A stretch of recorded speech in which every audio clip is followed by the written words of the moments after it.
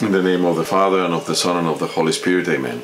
This is Father Deacon Angel Palacios from the Mission of St. Andrew in Tijuana, Baja California, Mexico, of the Diocese of Mexico of the Orthodox Church in America. The Gospel is for the 7th of November 2018 according to St. Luke. If you do not pick up your cross and follow me, and follow the Christ, you are not even a disciple. Great crowds were traveling with Jesus, and he turned and addressed them. If anyone comes to me without hating his father and mother, wife and children, brothers and sisters, and even his own life, he cannot be my disciple. Whoever does not carry his own cross and come after me cannot be my disciple.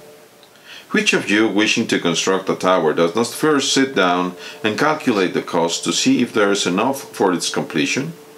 Otherwise, after laying the foundation and finding himself unable to finish the work, the onlookers should laugh at him and say, "This one began to build, but did not have the resources to finish."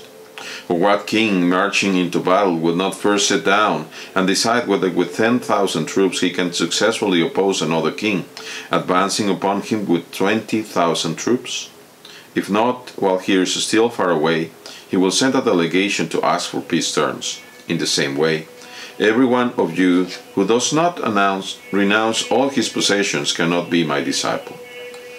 Glory be to thee, O God, glory be to thee. To renounce all your possessions. We need to renounce to everything in this world.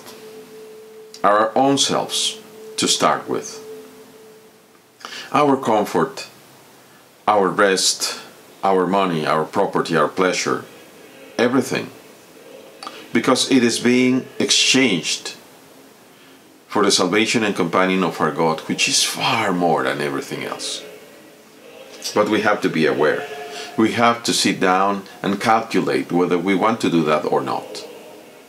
How are we going to do that? How are we going to dare do that, dear brothers? If you had asked me that some 20 years ago, I would have said, no, I don't want to. But it was only after I felt the mercy of God, only after I felt His love, that I was ready to give up everything and follow Him. But if I was not able, years ago, when I did not know, I would have said, no, I don't want to. We need to go to this process. We need to follow the Christ. We need to know Him, so that we might be willing and able to pick up our cross. Is it true that God desires celibate priests? Of course not. All apostles were married, except one.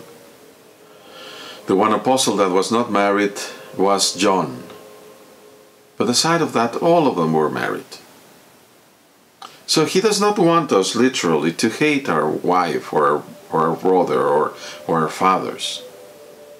What He is telling us today is that we have to love Him with all our heart, with all our mind, with all our life, with all our nose, with all our knowledge, with all our minds, with all our strength.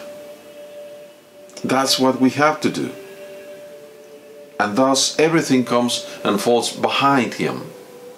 But then we are to turn around and love everyone with the love of God. But first we have to pick up our cross.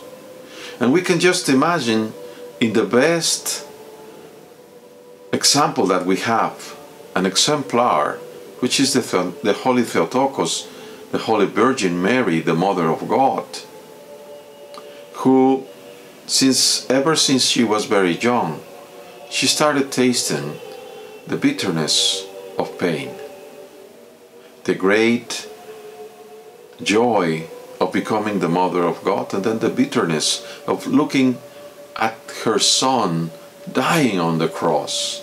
And she never was embittered. She never reneged of God. She always was and is obedient. And that is the first thing that we have to learn. Do you think that you are Catholic or Christian because you are baptized? Because you have received communion, or you were chrismated or confirmed, as they say, or because you were ordained, what would you tell Judas the apostle? He was an apostle.